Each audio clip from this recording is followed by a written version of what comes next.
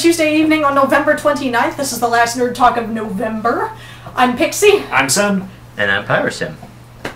We're here. It's stuff. We've got one person in chat. Hi, Tall. Good to have you. We missed you. We did. I remember just the other day you were all like, you know who we haven't seen in a while? Tall. And it's our night for carnage as we discuss Saints Row the Third, the game that Grand Theft Auto wishes it was. No, the game that the game that Grand Theft Auto decided it was too cool and serious to be. Right. Because they had to say something. I actually just watched X-Play's review of it, and most of it was, we can't tell you about or show you this stuff on television. Sorry, guys. Because it's that awesome. Because it's that weird. We'll also be talking about our experiences playing Star Wars, The Old Republic, in last weekend's beta, because we can do that now. The gag order's been lifted, yes. Ha! We can talk. Talk. That is what we do on the show. That is why we are here. Really? Because I've been signing this whole time. Incessantly. I wish I could sign for you guys, and that'd be cool video content. Someone signs Nerd Talk. What, like an ASL interpreter? That'd be awesome. We need one of those. How much do those cost? Continuing the By insanity. that I mean the American Sign Language. Yes. And not like that thing on chat rooms where they try to determine what you are and where you live. Right. Hi, Q. Welcome to chat. Good to have you also. Thank you for exploding our reality. Okay, then. We'll also be talking about League of Legends because, wow, stuff has happened. Because League of Legends is the only game anybody plays. Totally relevant. It is the king of games. Right. So let's get on to it. No need to muck about since we have so much to talk about tonight. Starting up with Saints Row the Third. So, guys, I was not a big believer in this. Yeah, in fact, when I showed you the trailer originally, you were like, what? This is boring. This is like the wannabe Grand Theft Auto. In fact... And I didn't like Grand Theft Auto. Yeah, you've had a copy of Saints Row 2 sitting on your computer. That I didn't play because of technical issues. Yeah. So, Saints Row the Third came out... Which, I mean, I couldn't run it. Okay. Came out November 15th, 2011. And yeah, it's released by THQ, and for those of you who've never tried a Saints Row, effectively the best way I can describe Saints Row is take Grand Theft Auto... And stop giving a crap. Yeah, that's it right there. It is Grand Theft Auto that's like gritty and realistic. Pfft, we'll do insane. Insane is more fun. And so, starting from the very beginning, you're dropped into this bank heist, and the way they get around doing this tutorial-based mission before the character creation screen is you're like basically in like a full-body suit plus giant cartoony mask, which gives you insane amounts of armor and you have to a get you voice through changer it. on you. Yeah. So when you play through this opening sequence, you have no idea whether your character is male or female, because that's the point. Because during the subsequential failing of the bank heist and your arrest, you get to design your character while your mug shots are being taken. Which is pretty spiffy. So I guess we'll jump into our normal review. I'm so glad we're doing this on the internet, not on FCC airwaves. Right. Graphically, the game is not fantastic. No, this definitely looks like... The best way we found to describe it is it's like your Rock Band characters decided to start robbing banks and shooting people. And even then, I've seen Rock Band characters with more polish. Yeah. This is like very... It's like very early generation Xbox 360 game. Mm-hmm. It's like before they got the hang of how to develop HD games. The graphics aren't polished, but at the same time, you're not really going to be taking notice because there's so much stuff going on at any given moment. Like, it was the rare moment in this game where my brain snapped to comment on the graphics or something in the environment, like a texture pop-in or something. Because there was just so much happening around you at any given moment. This is insane, right? So starting from the character customization screen, you get to pick, they've got like a few like pre-done builds that basically determine like your race. Which you can switch once you're in the actual developer too. You get 6 templates that you can work from that you can then customize anything about. So body shape and type, there's a triangle, little pyramid there. triangle's more accurate. With, what was it? Slim, it's skinny, fat, and muscular are the 3 points, and then you can variations. You'll move your cursor between them, and that'll determine your body type.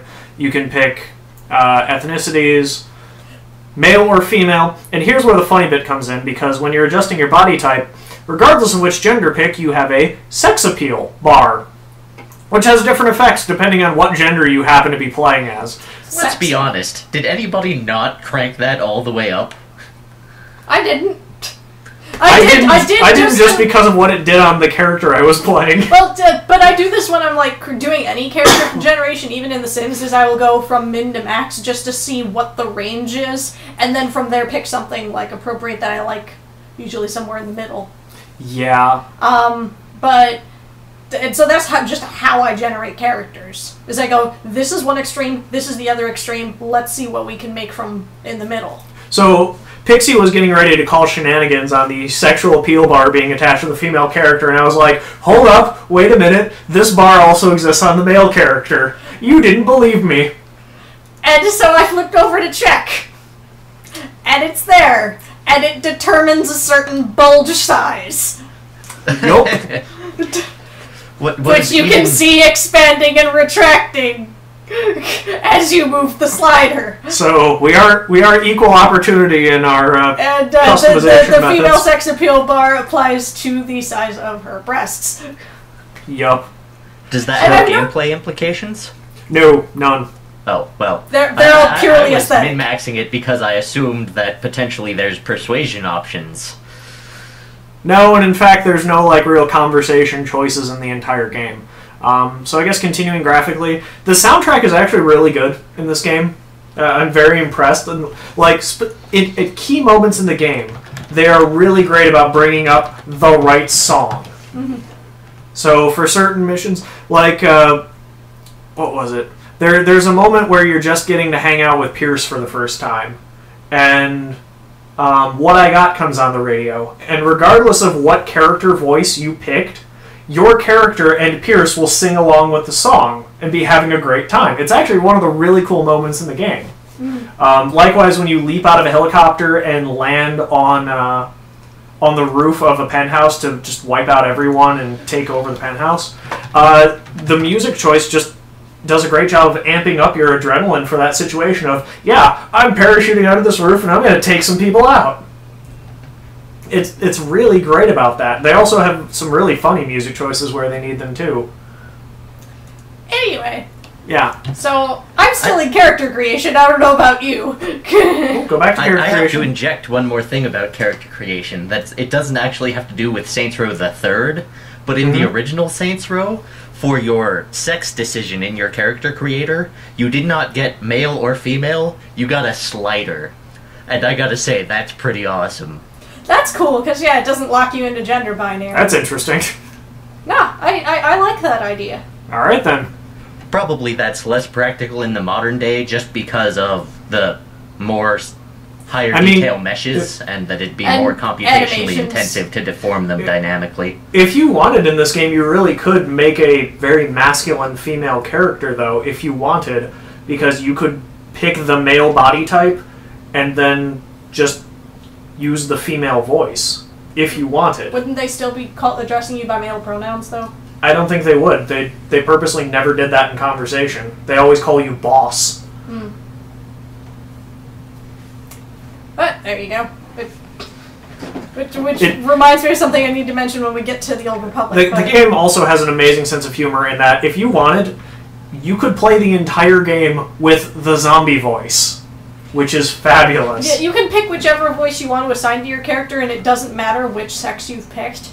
And so you could be playing as a male character with one of the female voices, or vice versa. And there's also this zombie voice, which sounds like...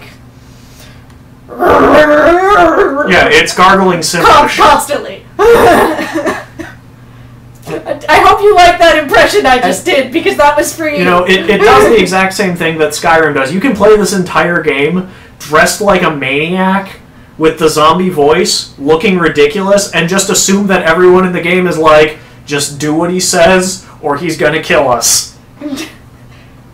Just treat it like it's normal, man.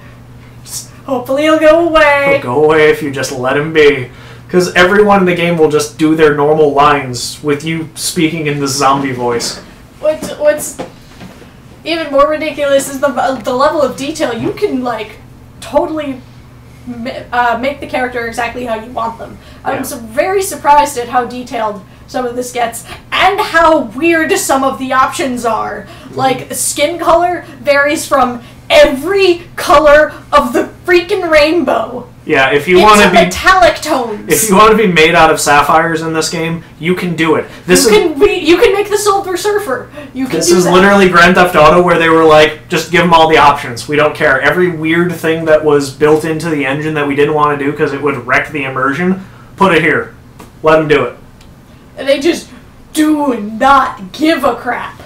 And I think that's one of the really amazing things about Saints Row. That's certainly the thing that I appreciated most and I thought was coolest. And so you could basically play that totally for laughs there. Mm-hmm. If that's how you want to play your game, they're not going to stop you in any way. And so after the character Hey, creation underscores screen, and Flutterkai, welcome to chat. It's so good to have people back. I love you, chatters. He was very sad the last two shows where there weren't people. Right. I missed you guys. It's good to have you. Except for Old, who if he listens to this show is going to be like, hey, I'm not people. Oh yeah, Old did join 2 weeks ago. Okay, well, welcome to chat, folks. Indeed, you are a tree. I'm glad you're having fun with League. We'll talk about it later. How long does it take to jump out of a helicopter without a parachute? Depends on how fast you're falling, I guess. Yeah, I mean, how far into the game do you have to be to do that? Because that is the very second mission after the bank heist tutorial. Okay, so I guess we're in gameplay now. The key I'm thing... just going to kind of guide them through our experience here. The key thing that we noticed about playing Saints Row was that all of the really, like, epic cool missions, the things you remember from Grand Theft Auto, Saints Row is just like, why don't we just give you those now? You start the game as a serious player in the world. You are a big deal. I mean, they start the intro with, like, the Star Wars text telling you how awesome you are. That the Saints are a big deal now, that they've kind of gone a little bit, like, sell-out corporate-ish. Yeah, no, they have a media empire. And, this is a street gang that somehow wound up with, you know, t-shirts and a record label and, you know, they have stores. Yeah. They became, like, a major criminal organization. At any rate... And a popular one. For some reason, this bank they decided to rob they didn't know belonged to this other group called the Syndicate. That's apparently bigger than them and better at concealing their efforts. And so you get captured by these guys. And they're like, hey, you're going to pay us 66% of all of your income, or we'll kill you. And immediately, your character is like, no. Well, technically, your character's boss. Yes. So Johnny Gat basically tells him to sit and spin on it. And takes over the plane and tells you guys to escape. And this is how epic this game gets, because this is something that GTA would never try. You end up leaping out of the back end of one plane, falling through the air, catching your friend, only to drop her, at which point you crash back into the airplane. You shoot through a window of another airplane. No, it's the same plane that you just fell out of. So you shoot through the window of the airplane, run through, kill everybody in that plane, then jump back out and dive down and catch her again. This is mission number 2. This is, well, mission number 1 if you count the first one as the tutorial. Yeah. And this is what's really spectacular. Saints Row doesn't hold back because it's not realistic. You don't spend your first real mission in the game driving your cousin around so you can go bowling with him. And what's really cool is, you know, I'm spending this whole thing going, oh, this is really awesome. How on earth are we going to top that? Because otherwise you're going to get like this major whiplash from a change in tone and a change in pacing. It only amps up further from there because the very next mission, you are assaulting the National Guard to raid their weapons and steal a bomb. Yup. So, at which point you are calling down computer-targeted missile strikes onto a multitude of tanks. So yeah, And it just gets more and more intense from there. I kept playing this game because I'm like, what in the hell else could they possibly do next that will top that? Or the other half of the time I'm going, what in the hell did I just do? yeah. The critical consensus about the Grand Theft Auto games is that almost all of them consist of a very strong beginning and a very strong end, and then a whole bunch of boring filler in the middle. Saints Row has no filler. It is just balls to the walls 100% of the time. I suppose ovaries to the walls in my case. Yeah. Indeed. Or, you know, maybe somehow And like you have extra I've heard the genitals. complaint that Saints Row a would do lot of the characters in Saints Row are just like caricatures, but they've actually done a really good job in the third game of making who these people are matter. Like the opening where they made fun of Pierce. You're now going to laugh at Pierce every time you see him. He was very much set up as the comedy relief. Yeah. Johnny Gat in the cutscenes is so ridiculously cool. You're sad when you lose him. Let's see. Spoilers. It's the first mission. Sorry. But everyone you meet in the game is just so weird and quirky. The computer hacker that you meet later is just so greatly entertaining. She is an honest effort of the game creators to recreate Ed from Cowboy Bebop as an adult. And it comes off really charmingly amusing. Like, one of the first times you meet her, she's sitting under the coffee table because it's like, people outside could see me. This is better. By the way, throw away your cell phone. People can track you. It's very entertaining.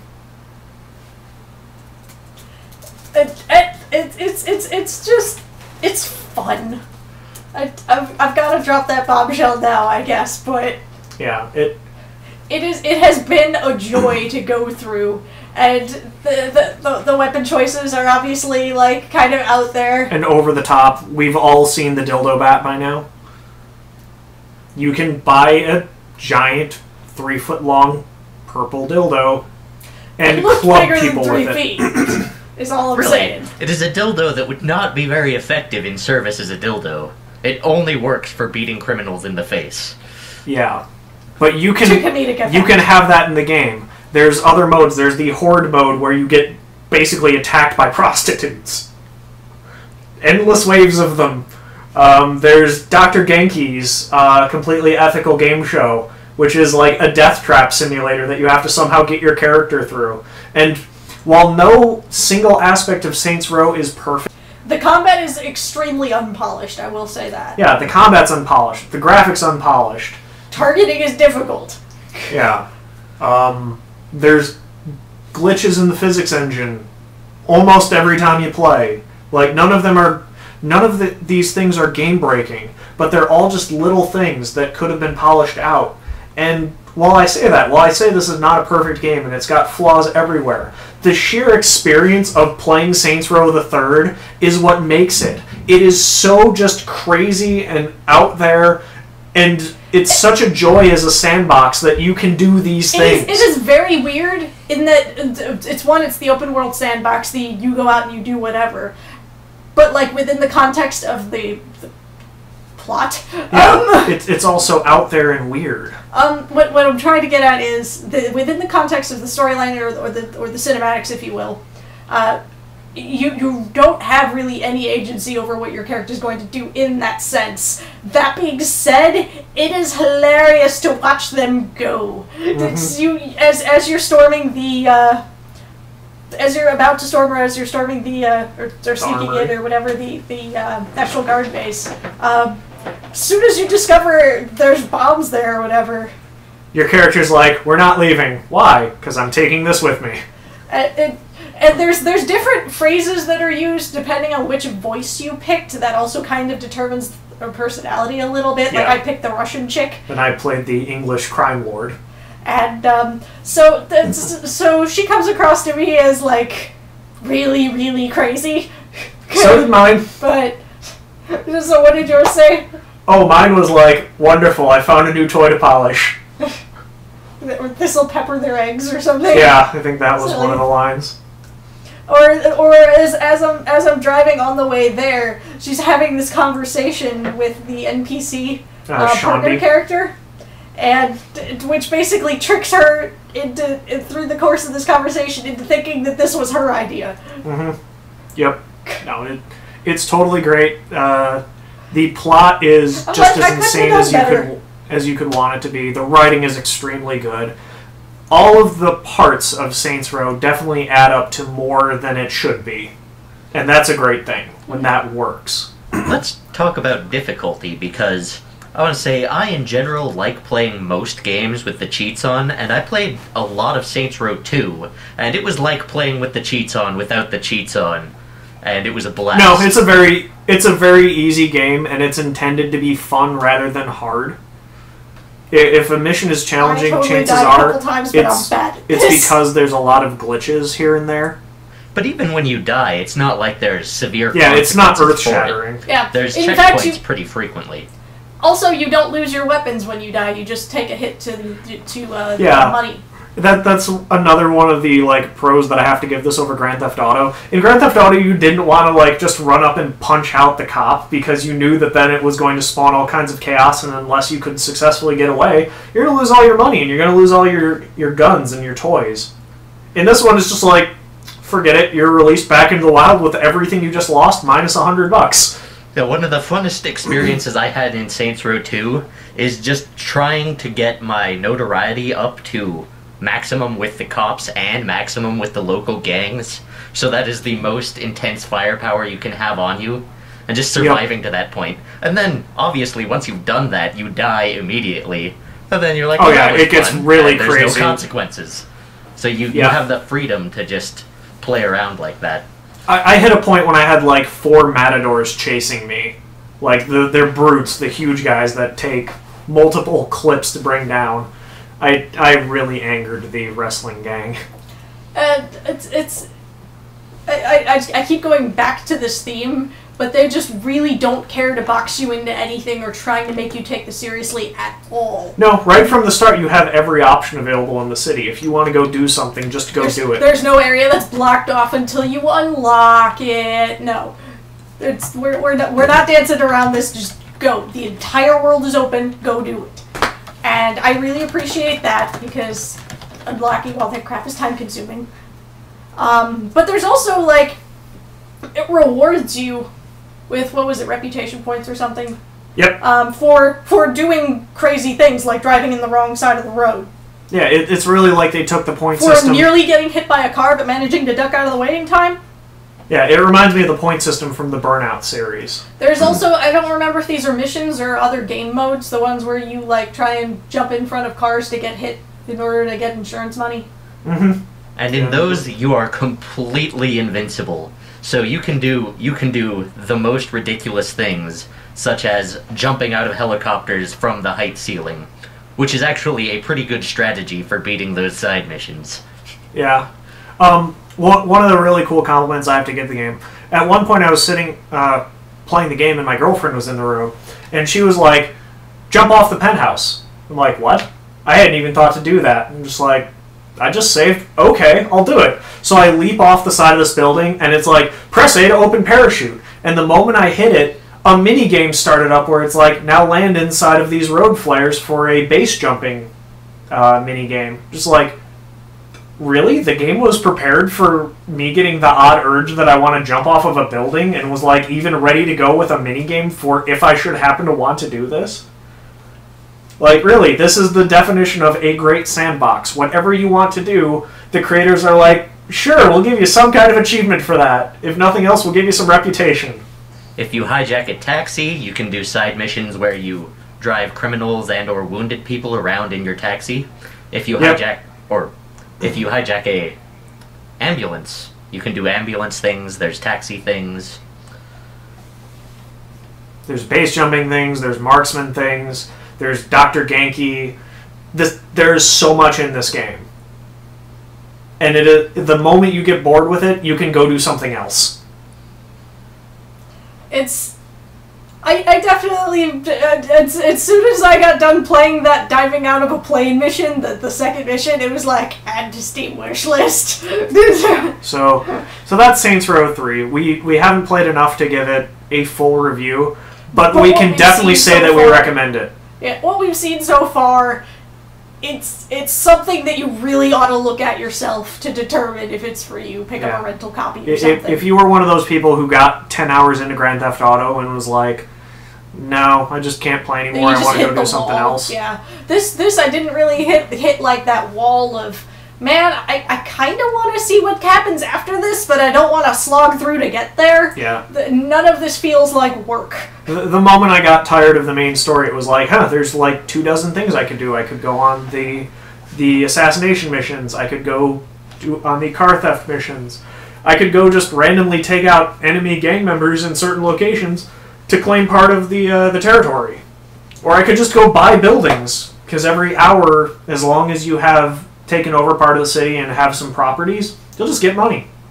The game's like, here's a couple $1,000. Another thing I'd like to say is that the game is really good at making you feel really cool, because one thing Sin said earlier, that Johnny Gat was the boss. Actually, the player character is the big boss in charge of everything always. As soon as Johnny dies. No, you're always the boss. Johnny's just the cool guy. Yeah. Johnny's the cool guy, and that's why he has the movie deal. And so, Perhaps they didn't explain that well enough, but... Yeah, no, you were the boss. And you are conquering the city single-handedly, and you're like, he seemed to be giving a lot of the orders at the beginning. Am so cool. That was a tutorial. Yeah. So yeah, that's our review, mini review of Saints Row the Third. I guess we should move on to other things, because we've got a really full show tonight. Cram the content in there! More show! Like a turducken. Alright, this is the turducken of Nerd Talk shows. Last chance, chat. If you've got any questions regarding our play of Saints Row 3, now would be the time to ask them. Otherwise, we're going to move on to Star Wars: The Old Republic, which hasn't come out yet and won't until December 20th.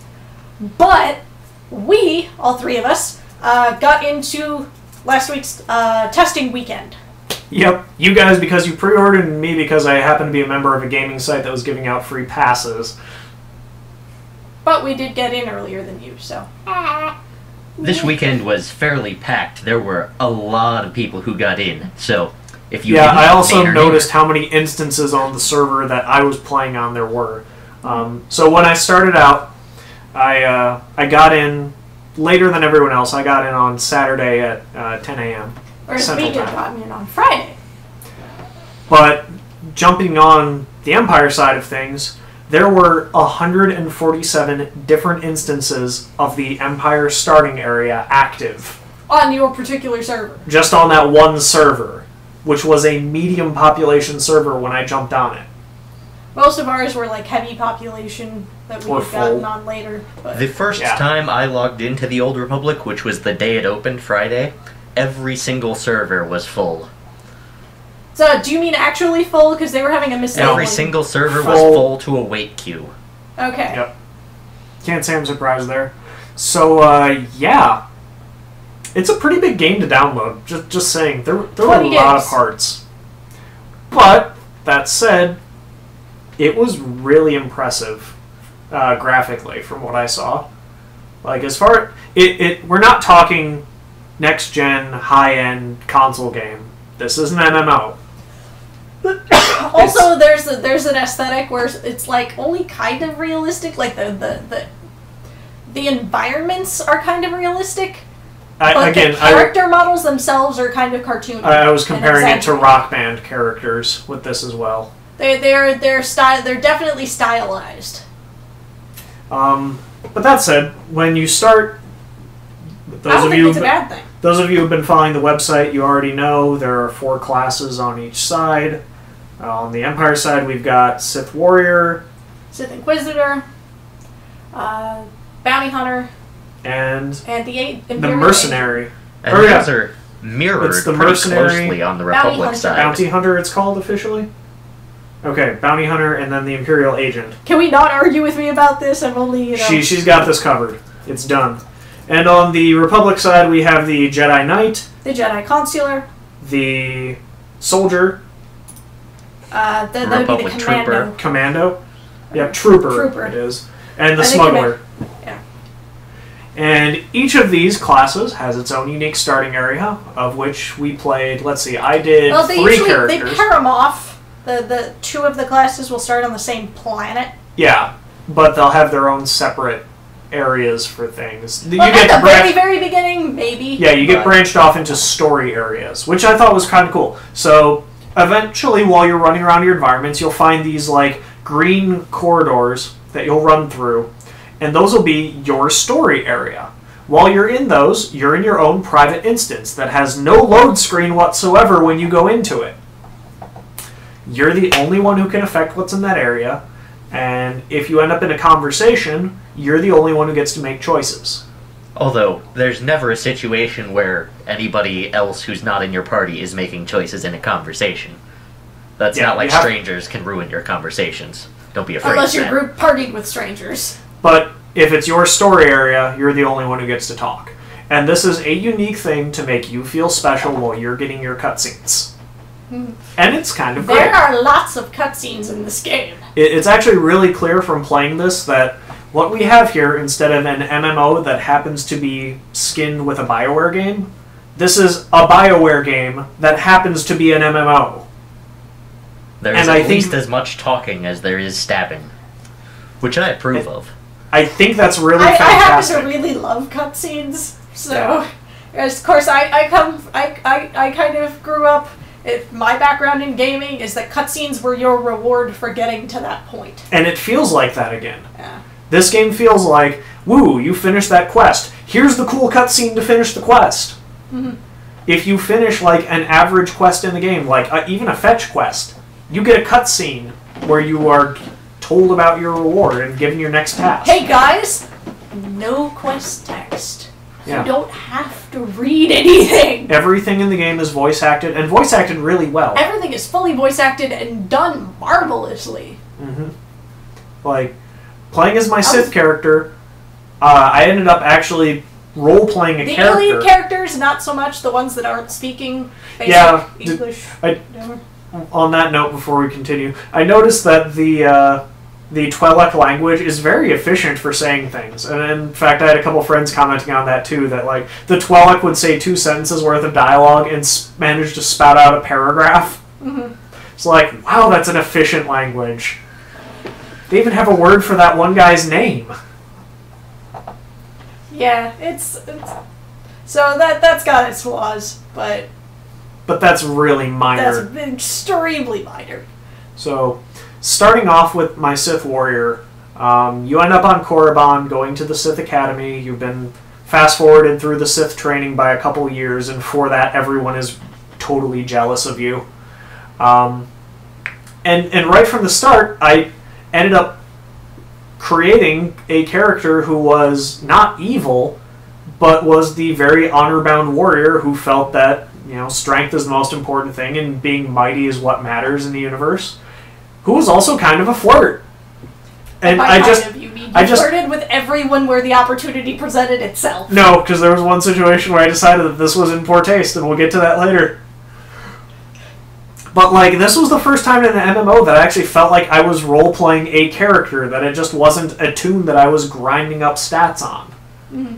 And that was really cool. I liked being able to have this character who didn't always do the evil thing because he actually cared about honor and what was right.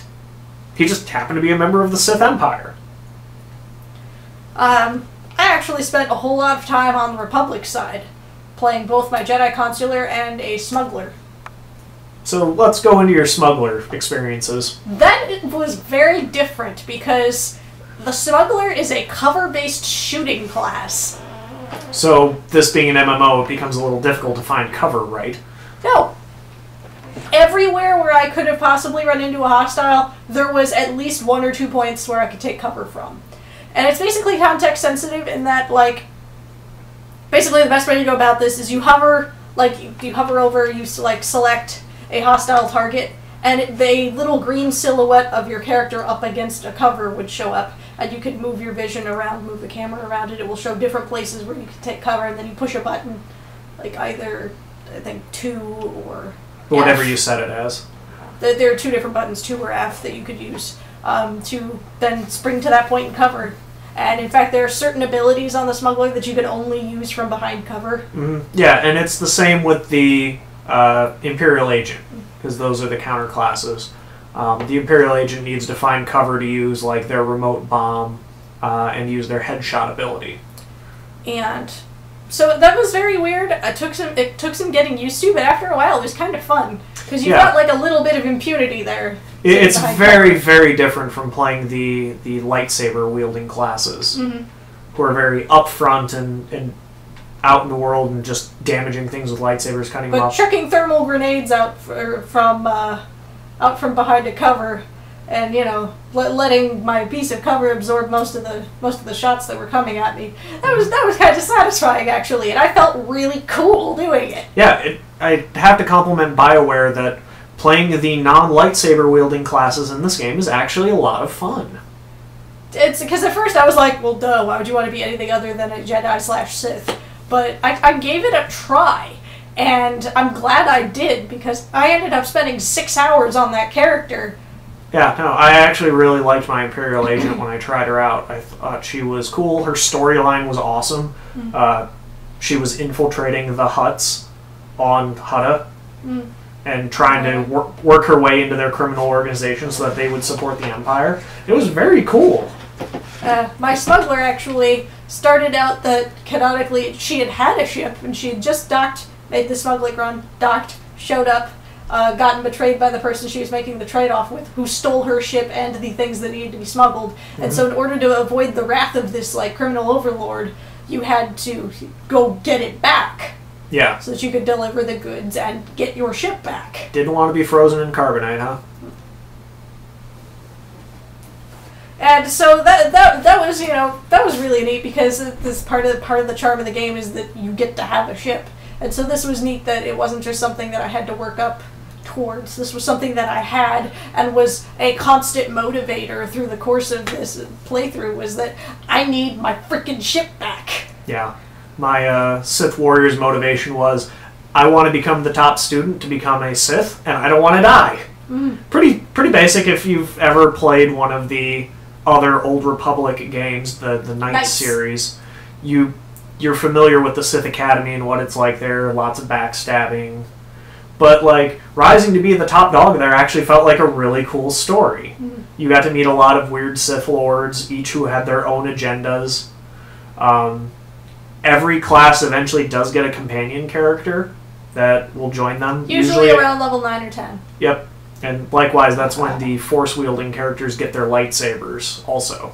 And at level 10 is when you pick your class spec, which talent tree you're going to like. To determine which of the 8 classes you finish. Only really 4 primary classes to speak of, because the Republican and Imperial versions of the classes are the same as each other. There's more like 8, because each class forks into 2 prestige classes at level 10 that have different raid roles. They'll even straight up tell you when you're selecting your advanced class whether they're tank or DPS or healers. Like when I had gotten my Jedi Consular to level 10, I could either pick the Jedi Sage or the Jedi Shadow. The Sage is a healing and DPS, arguably, class. Every class is DPS. Yeah, every class can do some damage, and so that was a primarily healing class. Whereas, if I had just taken the other fork, I could be a tank. That's kind of interesting. The Guardian, or the Counselor becomes a tank. The Jedi Shadow. That's kind of cool. Likewise, the Sith Warrior can either go the route of the Juggernaut or the Marauder. Choosing your advanced class opens up your talent trees, which work just like talent trees in WoW. You get points when you level and you spend them on boons. And you can respec your talents in the same way you could in WoW, which is you pay money, and you pay progressively more money every time you want to respec. But you cannot change which advanced class you chose. So at level 10, you're basically being stuck with that sort of character.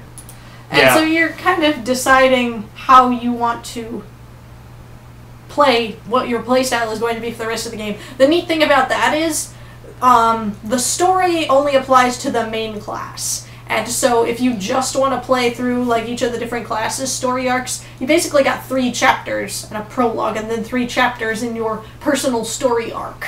But each one of those is rather long. The Yes, prologue of itself course. is 2 whole planets. Yes. And the cool thing about that is they've only specified the story arc to be for that class, and so you don't have to be locked into a certain play style in order to experience that story. And so if you decide, well, I'm better at DPS or I'm better at tanking or whatever, that won't affect your story. You can play it how you want to and still get that experience. Yep. I mentioned each class has a companion. That's given to you in the story, and each time you get this same companion. If you're playing as the same class, you'll get the exact same companion. Likewise, you'll get the same starship with each character. So, for instance, my Sith Warrior, when he hit level 9, was given a Twi'lek slave named Vet, who is a DPS shooting character. And they tend to partner. You're going to gather more companions as you go on in the game, but your first companion is really built to complement what your class can do. Yeah. And so, since say I'm playing the smuggler, they gave me, which is meant to sit behind cover and shoot at things. They gave me a tank. In the form of a Wookiee. No, No? human Oh, that's right. You got the Corso. human one. Yep. And who had dreadlocks, which I really, really hated. So I gave him an alternate skin as soon as I could. yeah, I think it's cool that you have your companion characters for if you just can't do a quest on your own, and you need an extra person and only have 3 with you. You can go, well, we've got 3 characters who are DPS. Let's take someone's tank companion, and they'll fill the 4th slot. It's kind of awesome. And you kind of direct them like a pet in World of Warcraft, only without all the, douchiness of being a hunter. Or a warlock. Because those happen. The game is largely designed not to be played alone. There's lots of quests that will require 2 or more people, and the companions are largely sort of a way that you can get away with the multiplayer quests, even if you don't have real-life friends. Yeah, it keeps saying that your smuggling buddy is the Wookiee. Bodar. Yeah, no, I was given. It might be a temporary companion, but. Maybe the Wookiee just wasn't added yet. You do accrue multiple companions, so it could potentially become a permanent companion eventually. Mm-hmm. Alignment system. There are light side and dark side points, but actually they take a page out of the Mass Effect book, and you accrue both light side and dark side points independently. You have an overall alignment score, but you have your separate light side and dark side scores as well. So say you have like 150 light side points and maybe 50 dark side points or something. And those are put into separate pools. This could potentially... There are special items that you can use depending on your alignment, and if you have done enough, you can potentially use the dark side and the light side items right next to each other. Cool. So, overall play experiences, we looking forward to the next incoming... Absolutely. Halo? I cannot wait to get my hands on this game. I'm pretty sad that I spent 20 hours over the course of 4 days playing this character, and then my character is deleted. I'm like, oh. I don't think I'm going to go back to either of the classes I played during the testing, because I kind of don't want to slog through their starting areas again. That said, there's still 2 other classes for me to play, so... I think what we were trying to do is trying to get everybody we were playing with to pair off with those, 2 Force users together or 2 shooty classes together, just so that those 2 people could, play together during those starting areas. And that won't be a big issue once the game actually comes out. It's just we were trying to slog through and experience as much as possible within the limited time that we had. Yeah, I don't know. I purposely picked the Sith Marauder, which is the DPS class, so that when the game fully comes out and I'm ready to group in this to be my permanent character, I'll pick the Juggernaut so that I have a tank instead. Mm-hmm. And the experiences of the 2 are different for a lot of ways. Well, the story isn't. Well, the story isn't, but then again, I also stopped at the second world for the story. Mhm. I'm more than happy to go through Korriban again. That was fun, and I even picked some options that I wouldn't normally pick, just knowing that, yeah, this character isn't going to stick around. Mm-hmm. Now, I think the affection system with your companions is cool. I'm kind of interested in the, if you get your affection rating low enough with your companion, will they just leave? I don't know, because it started out that I was just getting -1, -1, -1, -1 with Kaizen, because basically they're kind of standing around as you're like doing all these interactions with other characters, and you can basically earn their approval or disapproval based on the whether or same way not as in their any- philosophy agrees with you, the decisions that you are making. It's the same way as in KOTOR. And so, well, KOTOR 2 did this with the influence system Yeah. more. Because really, you could be dark side, dark side, dark side all day, and Karth would just kind of whine at you that maybe you should stop doing that, please. Yeah, no. Vet really liked my decisions as long as I wasn't kissing the Sith Lords' butts or being overly mean. And if you can look at their codex entries under like the important people or whatever, and Yeah, it'll tell you their what they likes like. and dislikes. And so basically, because Kaizen, the Trandoshan companion that I had on my consular character, because I was taking the light side options and like sparing people's lives where I could. Which is weird, because you'd think they'd want to give you a companion that would approve of how a Jedi would act. T7 No, does if you're a Jedi Knight. You get a companion Yeah, I who's suppose really noble. Vet wouldn't approve of most, like, stereotypical Sith actions. But that's, I think, why she liked my character. I mean, the very first thing I did to get affection points with the character was, yeah, here's the taser slave collar control that I've got for you. Well, I don't need ceasing this. to torture them gains affection with pretty much anybody. I I don't know didn't zap her anybody who once. approves of continuing to leave them Although in the torture devices. funniest thing was, while I had this device, every single, like, choice option that I had relating to her, the last option was always shock Vet. That was like the bottom option on every single one of these menus. It's actually really hard playing through as a Jedi Inquisitor, because basically they've decided, well, how often is the like Force Lightning thing going to come up in conversation? And it turns out a lot. And so that thing is always tempting you there with the potential that you could just shock whoever you were talking to. Yeah, no, I only had that option while I had Vet because I had a button that would electrocute And that was her. only for one specific person. This is basically everyone you could be talking to. Except for people who are more powerful than you, because Yes. you're not You dumb could shock enough to them, but piss then off they your would kill you. masters. Well, it would lead to a very, very short MMO if that were the case. I think that'd be awesome if you could just get a non-standard game over. You could be like, no, Force Lightning on my master. And then your master's like, no, and then it kills you, and then it deletes your character. Oh. It's like playing hardcore mode. But, yeah, so it's been interesting. Yeah, I'm really looking forward to it now. I know I was skeptical going into it because I was like, another MMO? Why? Because But, we basically played 3 MMOs within the last, like, year. yeah, but after seeing the amount of story that BioWare has put into this game, I'm more excited about the story aspects than I am about the MMO. This is the part where Pyrosim and I laugh and go, ha ha, I told you so! No, it's totally cool.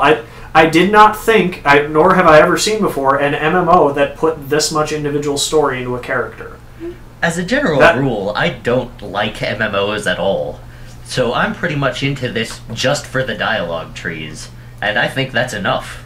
I am playing the MMO despite the MMO for the dialogue trees. I have enjoyed the crap out of this. Yeah. The dialogue is all very well written. I liked playing MMOs, but I liked playing them by myself because I'm afraid of other people. Yeah. So I And guess so this is a perfect game. It's like they made this just for me. I guess I should go ahead and say where dialogue trees can go wrong, that story I'd hinted at earlier. So my character I was playing was a flirt. Like, every time he got the flirt option as a Sith, I went with it. Because, hey, you're Sith, what do you care? Like, I tried the same thing as my Jedi Knight, and it just didn't work, because it never gave me the options, because I was supposed to be all, like, prim and high and Jedi-like. But my Sith got the option to flirt every time he met a female character, and it was hilarious. Until I ran into this, like, the Sith guard who was standing outside of the final crypt on Korriban, who was like, "Excuse me, sir. I need help finding my friend's dead body. He was a brave acolyte who just wanted to be a Sith so bad, but I heard his final screams while he was in the crypt."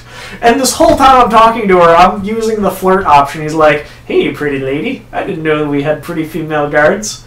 And then she's telling me this, like, monstrously horrible story about listening to her friend dying. And I'm like, it's still giving me flirt options. Why is it still giving me flirt options? Because you're a terrible person. Why would you be hitting on someone while they tell you this horrible, sad story? I like that because it's like listening to a woman go, "My dog just died," and your response would be, "You can stop crying them pretty eyes. Want dinner? Let's go for dinner." No, because basically you could tell that she had some sort of, like, possibly romantic attachment to the person who is dead. So he's dead, like, right? So that leaves some room for me. Basically how that works. If I go fetch his corpse, can we go out on a date? Does this count as a three-way if I also let him touch your boob? Look, the body can sit in the corner. It's perfectly fine. Don't mind if he watches. Wow. And we just Through jumped the those line eyes at the that wrong see level. nothing. But yeah, she's begging me to go retrieve this guy's body to give to his father. And it's still giving me flirt options. So, way to go, BioWare. Way to make it awkward. I'm glad that those options are there because, I mean, role-playing isn't role-playing if you only have one set of tracks you can go on. And if you can't become extremely wrong at moments. Makes your decisions matter. So he was doing flirt, and then he stopped dead in his tracks and went, "Whoa!" And just I went, the line that she just gave me was, "I heard his screams from deep inside the tomb, and I'm not brave enough to go retrieve the body myself." And then it gave me the dialogue tree of, "Yes, do it, what's in it for me, or continue to flirt." So I think one other thing that we ought to touch upon, since we're talking about these dialogue trees, is the multiplayer conversation. Which I didn't get to try on my Sith character because, well, that's the one I played by myself. But yeah, we did do this on our Jedi character, or on our Republic characters. So go ahead. There's not much to tell about it, really, just from that cold open. Sometimes while you're on quests with people or whatever, or particularly in flashpoints, which are their ideas of dungeons, yep. You could have the option to, a few of you can participate in a conversation with an NPC as a party. And if you all don't happen to be right next to the NPC, the game lets you do a video call where your character appears as a hologram. In hologram form and will participate in the conversation that way. Sometimes that doesn't let you, like, always make, like, dialogue contributions, though, and that might just be a bug. Yeah. So, while this is going on, it'll come up with the dialogue tree option, and then your characters will each get to click, and it will do a random dice roll for your characters. To see who actually gets to say the line. However, if, say, you decide to deliver a dark side option, and Pyro and I both wanted to go with a light side option, we'll still get our light side points, and you'll still get your dark side points, despite the fact that it was you who won the roll. Yep. So other people's choices will only affect the story that you get. And not your personal alignment. It's very interesting. There's also a time limit, so you can't just sit there hemming and hawing over what decision you want to make as far as a conversation option. Like, there's a little circle, and as it fills up, that's how much time that you have going away. It's roughly 25 seconds. And so you gotta pick something. Once you pick something, you can't unpick it, which is kind of, yeah. But, in that sense, you each get to pick your dialogue option, and then it delivers that way. The game also rewards the player who wins with social points. Everybody gets social points. The people who didn't win get less. Yeah, but it's like 4 if you win and 2 if you lost the roll. And then you'll rank up your social abilities and be able to acquire unique items for that. Basically, it's, hey, you grouped a lot and you did a lot of quests this way. Here's some special items for you. Like you can get a character targeter that will mark out enemies when you're in a group. So like the lead person wants to mark a target for the group to DPS down. you can get that item at social level 1. Okay. Pyro, you were saying? One thing that's notable about the dialogue trees is that for pretty much every conversation we encountered, the same options were available to everybody. So that if I didn't win the dice roll to say my line, and then I heard Pixie say her line, I would know which number she chose out of the options. And I don't know if later there are going to be different options that will be available depending on how your character is aligned or what their intelligence is or anything. Or class, but yeah. I think that would be nice because it seems a little formulaic when I know that there were only 3 things anybody could say. Yeah. Just having unique actions based on a certain person's character class would be kind of cool. At the same time, or race options. It was kind of funny to backtrack between what the long-winded dialogue was and guess what the option on the dialogue wheel is. Because on the dialogue wheel, it'll say just like a 1-2 word summary of what you intend, and then for real, it will say a couple sentences. And in truth, we've had the same problem that we had with our LA Noire review, where sometimes what actually comes up isn't what you thought it meant. That happened to me escape pretty severely at the end of my Jedi Knight run, where I was trying to just be a nice guy and not kill the villain, but it so happened that I wound up doing very evil things and then memory wiping my companion. No, do you want to tell that story? I didn't quite intend that. Alright, hold on. We have a question in chat regarding the game. If 2 people choose the same option and one of these people was randomly selected to say it, does the other person get the full points as well as if they, because they selected the same option? No, only the person who wins the dice roll gets the full points, regardless of what their points. But for everything else, they get all of the credit for their choice, no matter who won. Yeah, social points are only for the person who rolls highest on the dice roll. Which don't really matter much. Like I said, they're just an extra they're bonuses. There is a extra skill that you can level up in order to get some other items or perks that aren't necessary for the base game. And I didn't find that anyone was getting their lines said like sufficiently more than anyone else. Mm-hmm. So I think there is a... Although I would like to know what the scale is for those rolls, because there were times where I was rolling 103 or 3. I rolled 250 once and I was like, what? Yeah. I think there's specifically a weight added, a number added on, based on how long it's been since your character got to be the lead. So I think that's definitely... But it is pretty balanced, you're right. Yeah, there was no point where it's like, well, I spoke 4 times in a row, and Pyro hasn't said anything in 3 discussions. It usually cycles pretty well. Mm-hmm.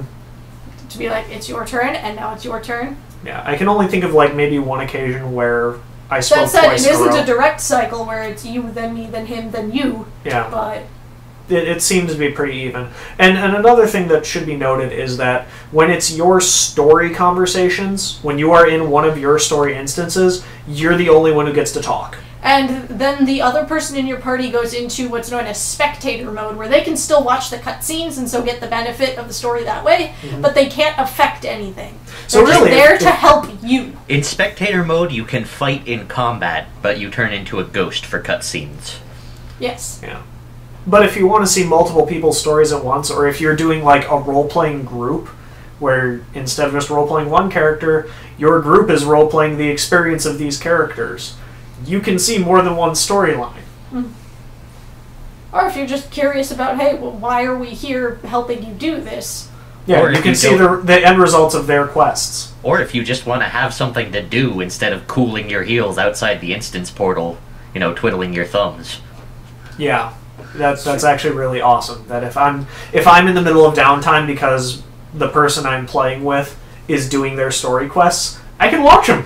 I can just follow the person around and watch what they're doing. So, instead of just standing there while they go, cutscene, and then stare off into space for 5 minutes or so. At the very beginning, that was kind of difficult because you can't do a spectator mode on things like my Jedi consular had a whole bunch of quests at the beginning where she had to like examine items or read like ancient like holocron text things. You don't get any spectator mode for conversations that take place outside of instances. So a conversation that I'm having, well, that's not really a conversation, but it's me inspecting an object or something. Yeah, she was watching a cutscene on a little holo projector, and meanwhile my character was awkwardly dancing behind her. Which she couldn't see because she was in this cutscene. But when I got out, oh boy.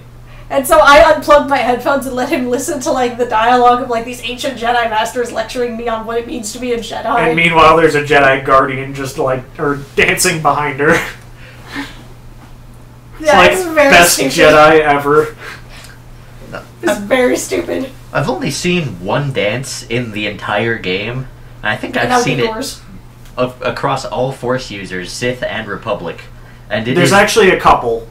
Okay. The slash dance is the basic form of dance. It's the one you've probably seen a lot. There's also the club dance, which is effectively the female Twi'leks dance. And Which is the dance from Party Rock Anthem. Yep. Which I don't think you've seen, but... Nope. So yeah, Old Republic, it's looking very positive so far. I'm definitely looking forward to it. I'm so stoked. I'm like, man, this collector's edition was a good buy. Particularly since I'm not buying it. I guess we can go on to our most recent League of Legends news. I have a few more things to say about the Old Republic. One of Go which for it. is that there's no integrated voice chat, which doesn't really matter for us because we have our own voice chat system.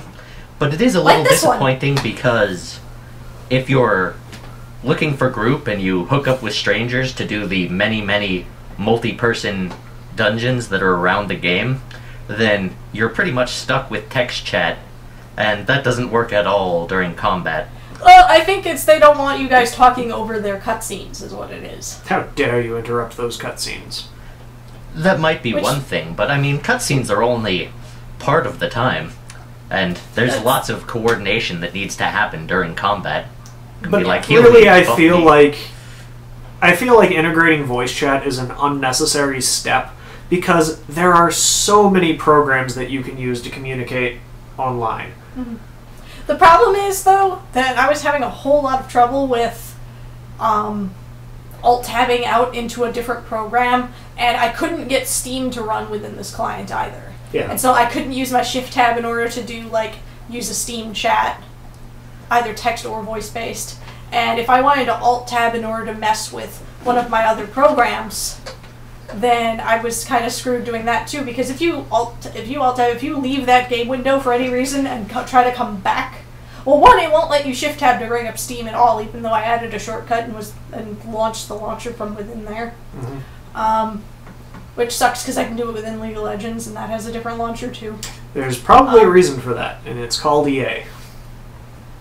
But what was I saying? Right, so it sucks that I can't do that at all, but if I just alt-tab to do any other program or whatever, and then come back to that window, you are in texture pop in hell. As the entire game environment rebuilds itself. So you come back, it is black. You can see nothing. And then you can see gray outlines of, like, trees and stuff. And everything's blocky.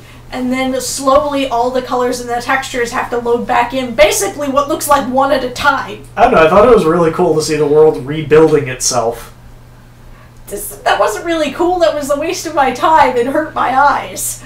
I thought it was neat. It I is maybe neat the first time, but when you just want to send a message in chat and then come back and keep playing, you're like, well, now I have to sit here for 5 minutes.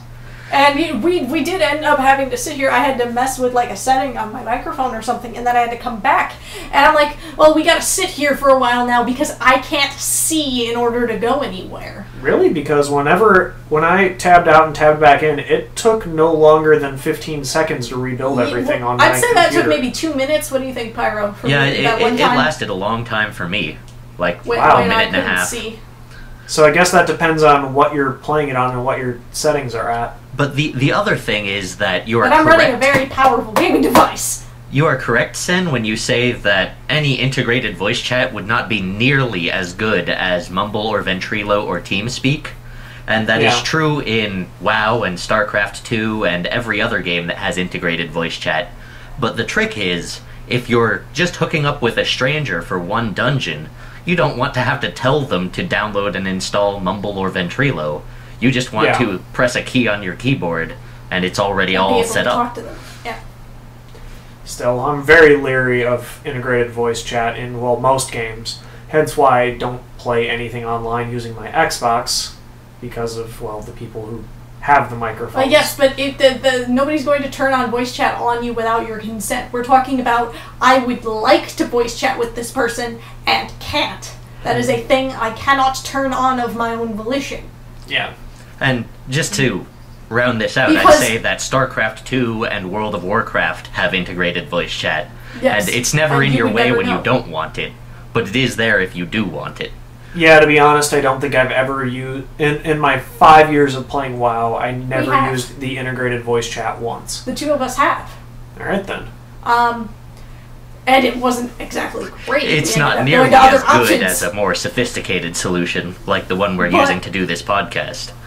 But it works, and it's convenient. Alright. Oftentimes when you're doing that, and it kind of sucks that you can't do that, because if I'm in deep trouble, like I've got like 5 mobs on me or something, and I need a quick heal, or I need the tank to pull some aggro off me or something, for some reason I need immediate assistance. It will take much more time to try and somehow not only keep myself alive, but also type in chat that I need assistance and hope someone reads it. Then that is a lot more difficult than it would be to just, talk into the mic and say, hey, I need some help over here, could you please help me? The other thing I wanted to say about the Old Sense of Republic urgency. is that we will totally have a guild. And if you want to hang out with us, you can probably join our guild after it comes out. We'll have to pick a server and whatnot for that. And but- aside for that point. Yep. We will make more information available to you as the game As comes we go. out. So yeah. Alright, on to League news for the week. Sure. So the most recent patch came out this Tuesday, as we can follow, and they've got patch notes on the site, which I will briefly go over the most important ones. So the most notable change to League of Legends today would probably be the addition of Volibear. Really? You're not going to talk about jungling as the biggest change? No, because the one they've got posted all over the main page of their site in like big bold text and a giant picture is they've added another bear. Like they do. Because bears are important in League of But Legends. this one's a lightning bear. Yeah, and pretty soon we're having an ice bear and a poison bear and a psychic bear, and Did they actually say that, or are you just making this I'm up? just making that up. Okay, because I was about to be really concerned. I'm just thinking that League of Legends has a massive obsession with bears. They have 2, and one of them's not even a standalone character. They have 3 because there's that other skin for Udyr. That's a skin, which means it's not actually required to go on it. Lots of bears. I'd like to mention earlier when we were playing League of Legends, Sen said, well, if these bears keep killing me, I'm gonna start being afraid of bears. And Pixie and I simultaneously were like, you weren't already afraid of bears? What's wrong with I'm more afraid of them when they have fire powers and lightning powers. Don't You should visit still be Yellowstone afraid Park. of bears. The Yellowstone Park bears have fire powers? Yes, they do. And they No. respawn. And they have all of the items. They're level Look, 30. I'm already afraid enough when Annie drops flaming stun bear on my head. Now I have a lightning bear that's going to run at me faster than he normally should. It looks a lot like Eoric, if anybody's ever read the His Dark Materials trilogy. Yeah, it's definitely based on one of those. Although those were ice bears, weren't they? They were polar bears who happen Okay. to wear armor. Well, this is also a polar bear who happens to wear armor, but that armor generates lightning. Also, this bear looks like he's in need of a haircut. Yeah. So, he's a tank character who can do insane amounts of DPS using his flurry skill. I did, in fact, watch Vayne explode from half health to 1 hit from this guy at level 6. Admitted, Vayne has nothing for health, but she shouldn't die that quickly. And his signature move, and this is the thing he's going to be known and hated for, is his Q, where he charges forward on all fours at increased speed, even faster if he's targeting a champion, and the first enemy he hits while in this form gets flung up in the air and lands behind him. So he's now put you at far greater risk. He's pretty much another version of Singed, except instead of stupid poisons, this one does large amounts of direct damage. I'm very afraid of this character. Alright then. I'm already anticipating a week 1 nerf on him, just like Graves. Poor Graves. Didn't see it coming. The other notable changes that we've had is the jungle has been overhauled to make it easier for people going into it, which in Toon, from what I've seen, has only made the jungle easier for those people who know how to do it. It's supposed to encourage more people to get in the jungle. No, but all we've done so far is made it super easy for those people who already know how to do it. Cornell, like, this is the best thing ever, and so easy, and I can gank you at level 4. Because now, the jungle mobs are not only easier, they have lower scaling XP and gold. The red buff has been nerfed, since you can get it easier now. It won't be pretty much like a death sentence if someone hits you with it at low level. They've also made it so that the jungle mobs heal you when you clear the camp. And they'll heal you for a certain percentage based on how much of your health is missing. So that you won't have to just clear one camp, jump back to your base, and then go clear another camp. Pretty much it's expected that an average level jungler, someone who has a little bit of skill but not a ton, will be able to just clear the entire jungle on their side of the board before even having to think about going back. And they'll probably have enough HP to be able to go do a gank before going back. On top of that, I'm the really camps afraid of respawn faster, junglers now. so there's more camps to kill. It has become so unbelievably easy, and we'll see if Riot keeps it the way it is or maybe tweaks it up a little bit like I'm thinking they should.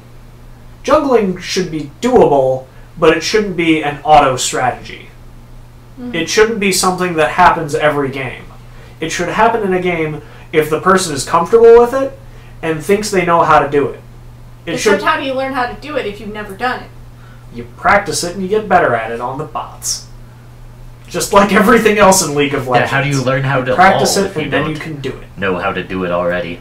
But see, if they don't make it accessible to people, then they're not going to try it. That's the thing. I think they've made it to the point where the pros can just always do it from now on, without even thinking or needing to take any kind of risk whatsoever in doing it. Because even really good players who would go into the jungle would occasionally die. This isn't going after the pros, though. This is going after. This is targeting those new people.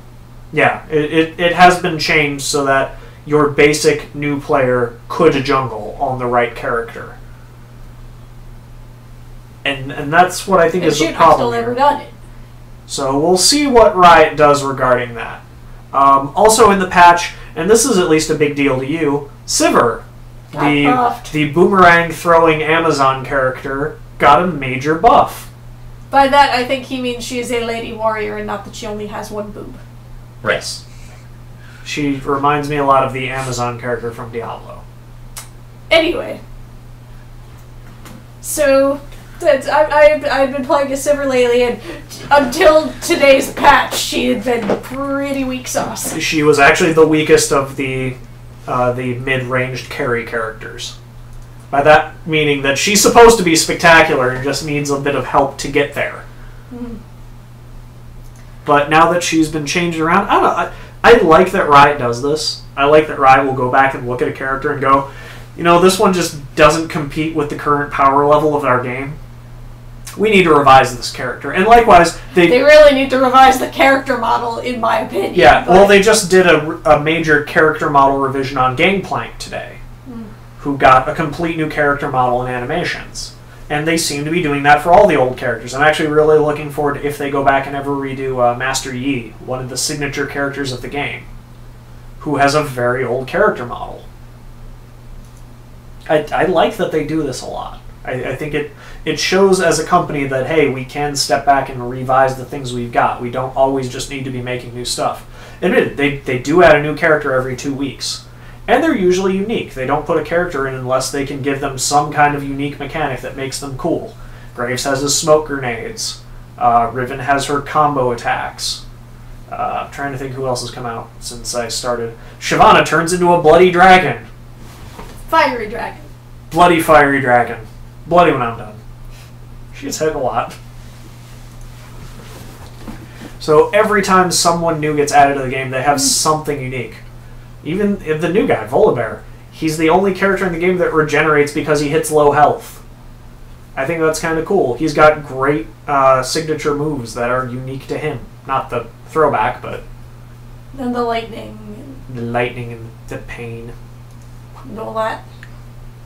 Hey, Graves is cool. I'm not going to see Graves get ripped on in chat. I like my old cowboy. You Some of can't the- stop chat. Some of the funniest lines in the game. Everyone's a hero until you blow off a leg or two. Alright. So yeah, League of Legends still progressing. Pyro's recently joined us on League. As you know, basically it slowly consumes everyone we know. Everyone. Hey, an old joined chat. Welcome, old. Now that we're nearing the end of the show. I guess I will have to watch that later, Pyro. So yeah. Oh, if anyone wants to join us on League, we usually play for at least an hour after the show. Is that what we're doing today? Probably. I'm up for it. Yep. This is a surprise to me. Why, did you have something to do? No, but I'll be my usual bloody Sen. So I'm easy to find. But yeah, I think that'll do it for this week. Do we have anything to review for next week? Any plans? Yes, I know, Assassin's Creed Revelations. you've Perfect. asked me this twice today, and each time I've told you Pyro is playing Assassin's Creed. Alright then. So yeah. Today, I've that's a told you thing. this. Alright. Then You're just talent. It's not your Yep, fault no, you can't remember I anything. barely pay attention. I just talk on the air. That's what we need a teleprompter for. We'll get one in the eventual studio, right, Pyro? Yes, we will. Of course, it Iron won't be a Ron real teleprompter Burgundy? like presidents use. It'll just be a monitor. But still, close enough. That's Honestly, at this point, we could probably just make flashcards for my performance on this show. and have some like intern stand over there holding them. Dude, we need a Nerd Talk intern. Who do you have to talk to hire an intern? We don't have to pay them, right? We just have to feed them and give them a box in the corner.